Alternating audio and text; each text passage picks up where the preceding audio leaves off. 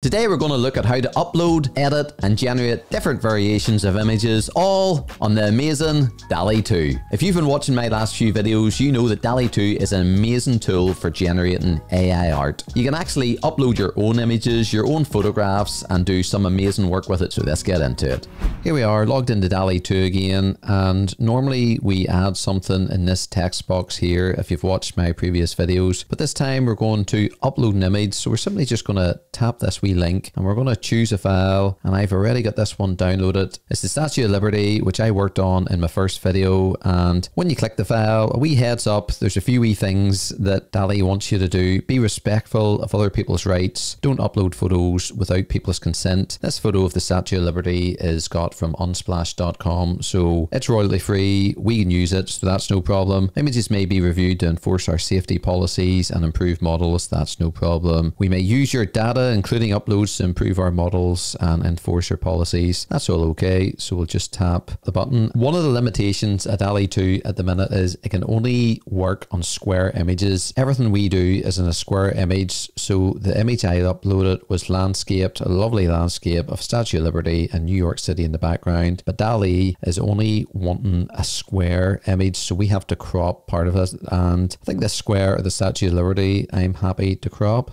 That looks okay, and we can do two things. We can edit the image or generate variations of it. So we'll hit generate variations before we go into edit to see what it does. And we'll touch on this in my last video, but it's good just to go over it again. Maybe it takes a slightly bit longer to do the variations of this, and we can tap into the original. That's what we had at the start, and then this is the first variation. So really it's made it into a wee bit more of a digital art style, I would say, that one. The next photo, again, something similar. It's not a photograph, and it's made it a wee bit like digital art. And this here is quite nice because not only has it made it into this digital art and rounded some things about, it's actually flipped the image over, so it's a completely different angle, completely different view of the Statue of Liberty with New York in the background. And again, it's flipped it back for this one. That's quite nice. They're grand, those variations. It's not what we're looking for, so we'll hit back, and if we go back into the original again, just by tapping it or clicking it if you're on the computer, we are going to go up to this edit button. Straight away it's telling us to erase an area you want to modify. Click to get started, and this is an awful lot of fun. We're going to erase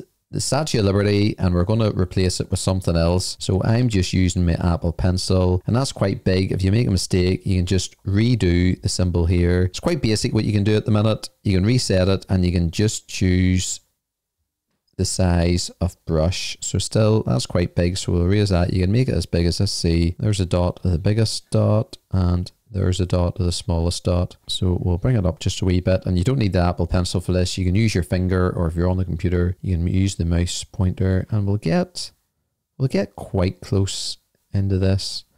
Although really, Dalle does a great job, even if you go mad and do quite a big bit of an area. So we've erased part of this image, and what we can do now is replace it with something else. So let's have a bit of fun here. We'll click here. What will we replace? And it's given us a wee hint. Describe the entire desired image, not just the erased area. What kind of statue would we like to replace the Statue of Liberty? In the first video I made of Dalle, we had an alien statue and different things. Let's see if we can replace it with maybe the Eiffel Tower. Maybe that would be quite fun. So we've simply just typed in the Eiffel Tower and generate. Let's see what it comes up with. And again, there's a wee progress bar, and there's a bit of a tip here saying you can add digital art and a bit of an example image here too.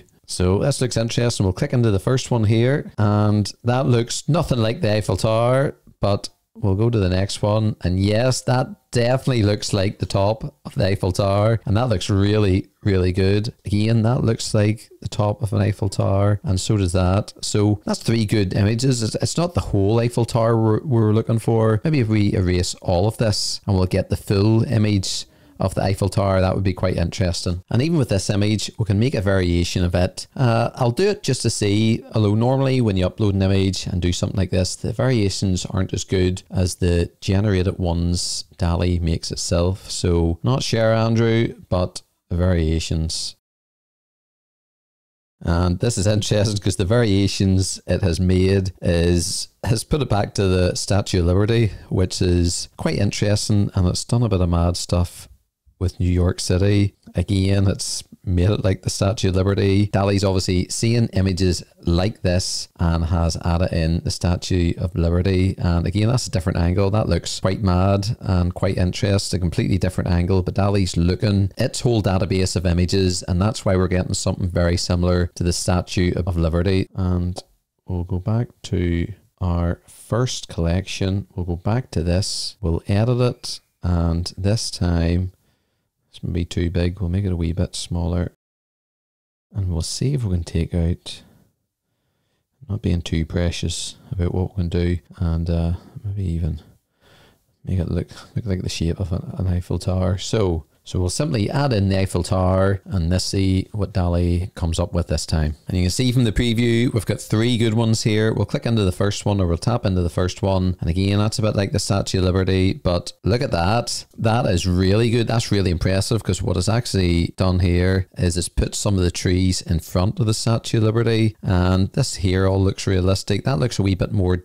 digitized. And the next one, again, is that different color of trees we've got there? Yeah, that's actually different color of trees, a different color of season. It's kept the bottom bit in place. And if you ever wanted to know what the Eiffel Tower looks like in New York City, replacing the Statue of Liberty, now you know. And I'm not just as fond as that one. I think that one, or maybe even, I think that's the best one. It looks a wee bit digitized, but it's very, very impressive, and it's done a really great job. Now, there is another fantastic way to edit a photo, and that's if you go up to try Outpainting, open editor. There's this brilliant thing called Outpainting. I'm not going to look at it in this video just because it doesn't work too well. Well, it doesn't work at all, really. To my knowledge, on the iPad, you need to use a desktop computer, a Mac or PC for that. So there you have it. And I'm very excited for the next video coming up, because we're still going to be looking at Dalle 2, but we're also going to be looking at Dalle 2 and how it works, or how it could work with Affinity Photo on the iPad. If you don't know what Affinity Photo is, it's a bit like Photoshop, only better, or at least in my opinion. And we're going to be looking at how Dalle 2 and how Affinity Photo on the iPad can work together. I think you'll absolutely be blown away with the results, and I would go as far as saying that Dalle 2 is now, for some projects, part of my workflow, and it's game changing. So stay tuned for that video, and if you found any value in this video, please give it a like and subscribe to this channel. There's going to be more coming out in Dalle 2 and more in Affinity Photo also. And until the next time, thanks for watching, hope you have a great day, and I'll see you in the next video.